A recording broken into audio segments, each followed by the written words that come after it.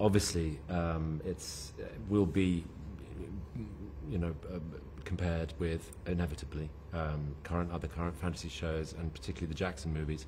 But the world is very different. It's a really well-known character, and I feel really, I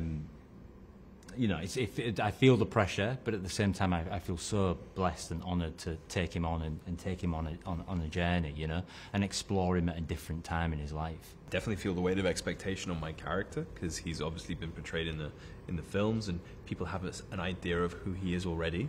But this is kind of set thousands of years before that, at a point where we're exploring my character's beginnings. It's kind of cool now because we've seen the end product. We've seen the first 3 episodes.